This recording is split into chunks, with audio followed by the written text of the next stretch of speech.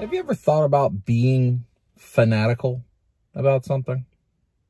About being a fanatic, showing excessive passion for something, but for something important? Let me explain. We're all fanatics of something. Fans, right? Fan is a derivative of the word fanatic. You might be fans of your athletic teams. You know, I'm a fan of the Ravens and Penn State. You might be a fan of Marvel or DC or Iron Man or Batman or of Game of Thrones or of The Walking Dead. You might be a fan of wildlife.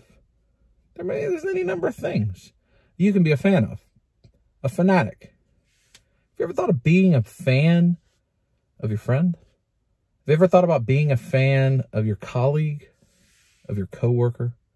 About being a fan of them? About cheering their successes? About supporting them in their losses? About lifting them up? About showing exuberance for things that mean a lot for them? About being a fan? We're all fans. We all know what it means to be a fan. We all do. We, in fact, put on clothing.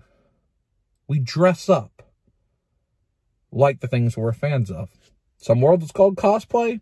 Sports is called, I'm just putting on my jersey. It's all the same thing. We display our fanaticism by wearing things that symbolize the way we feel about a thing. What if we did that for something more important, for another person, for a cause, for humanity? What if you were a fan and showed that level of zeal for something important? What difference in the world would that make? I know I could do better with that.